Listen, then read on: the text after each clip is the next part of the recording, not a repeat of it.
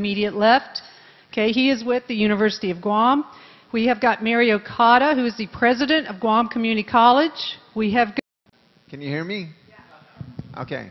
Well, good afternoon. As you know, I'm not the Underwood that's on the program, but I don't mean to speak on behalf of the Guam Department of Education.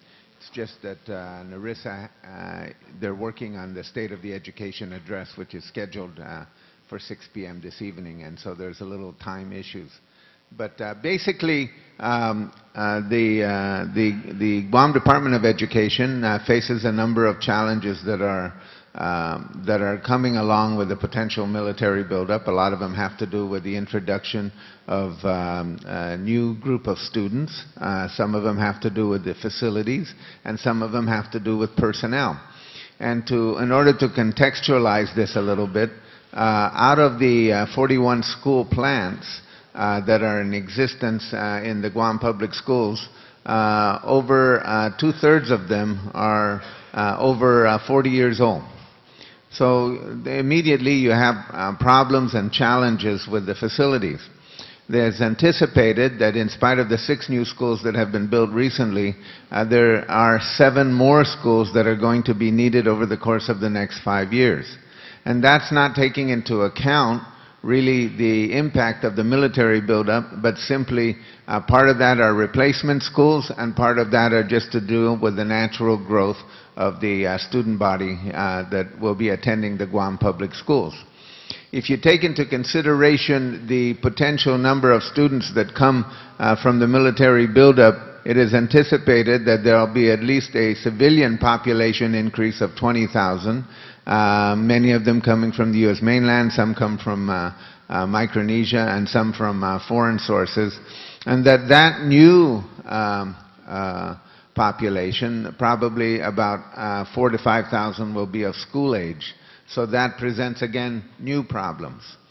The issues that are attendant to building new schools and the issues that are attendant to staffing the schools. Because at the same time that there will be new schools being built, and there'll be new positions that will be hired, and estimated maybe another 300 new teachers to fill the positions that will be needed for the new public schools and to deal with the new population. The DODEA schools will be building 7 schools in order to accommodate increases in the military population, dependent population. It's unclear, at least to us at this time, and I'm sure it'll become clearer over time, as to what extent maybe others will be eligible to go to the DODEA schools other than students that are military dependents. But it does mean that there will be competition for professional personnel. Already, due to the nature of the facilities, due to better salaries, due to perceived better conditions, the DODEA schools are already benefiting by taking teachers, not deliberately, of course, but by teachers moving over to the DODEA schools. This will increase with intensity over the next few years, so there have to be some discrete planning processes in place that allow the professional preparation of teachers, certificated personnel, to be seen in a holistic whole and in a way that protects, I think, the Guam public school systems. Thank you very much. Okay, Mary, you are up next. Hafa and good afternoon, everyone. The Guam Community College several years ago did a series of things to take into consideration what's happening on Guam with the military buildup. One of the first things we did was we went back and updated our institutional strategic master plan, which clearly identified what the key areas or initiatives that the college needed to focus on over the next several years, and tie that institutional strategic master plan with other plans that already exist. For example, we have a facility master plan that we did in 2005 that was supposed to address the potential growth for the institution over the next 15 years.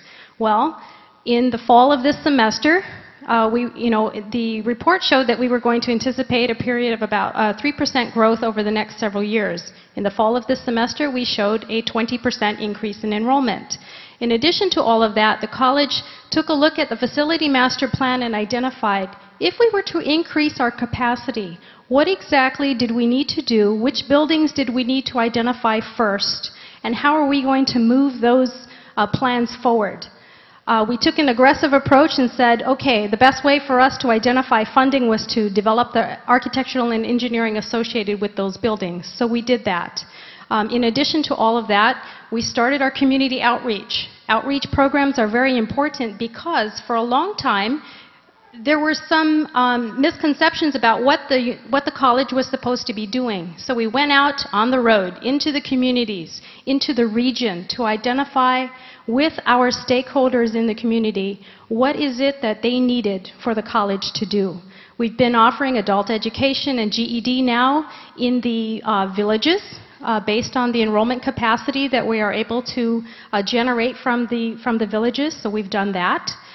We've identified specific areas in businesses that we've needed to increase additional programs. We've identified additional programs that were necessary and went through our accrediting commission to identify how we're going to add those programs, either by piloting them, offering a certificate or an associate's degree at some point. And so we're really starting and continuing to gather the information so that we can move forward with the different initiatives that we have. Thank you very much. Okay, thank you, Mary. Bert, you're up. Well, thank you so much, and Hafade, welcome to the forum. It's so nice to see so many faces still after lunch on Friday afternoon. The GCA Trades Academy, we feel fortunate to be even invited up here because we're kind of the young kid on the block. We're only about 3 years old. In fact, just last month we celebrated our 3-year anniversary. But we started back in October of 2006 with a focus in on training workforce development in the construction trades. And our focus was on working adults. And to be able to attract working adults, we wanted to develop a program that would get them involved in this. And so we put our criteria very simple. We were looking for people that were interested in the construction industry and had a willingness to learn. We chose that because the fact, first of all, we're training for the construction industry, but we also believe strongly that if you really want to enjoy your job, you want to find a job that you're good at, but something that you really enjoy. And the second criteria was in the willingness to learn, because if you didn't have that willingness to learn as a learning institution, there's nothing really that we could do with you. And you know, when we looked at the labor statistics, they had, when you looked at the 170,000 population on Guam, and you looked at the number of people that were in the workforce and those people that were unemployed and looking for jobs, you also had a number that was off to the side, and that number was about 40,000 people that were 16 years of age and older that were not in the labor force. That means they weren't working, that means they weren't looking for a job, they just didn't want a job. And that wasn't the target audience that we were looking at, because the fact that there's a reason why those individuals are out there, and it's because they can. There's something out there that's keeping them from wanting to look for a job. And because of the fact that they weren't looking for a job, we felt that's not the target market we were looking for. We were looking for people that were working, and we were looking for people that wanted to learn. And so we went after that audience. And we realized, first of all, that a working adult, in one hand, is juggling their work environment, and then especially on Guam, on the second hand, they're juggling their social environment or their family environment. They wanted to get that, we wanted to be able to work that around that. The only way you could do that from an educational aspect was to put a flexible program in place. And so we did. We put a program in place that, first of all, guaranteed that you would complete the class. If you were taking a class from us and you didn't complete it for whatever reason, whether there was transportation issues, whether it was your work hours changed and you couldn't come to class, it didn't matter why you didn't complete the class. You took it again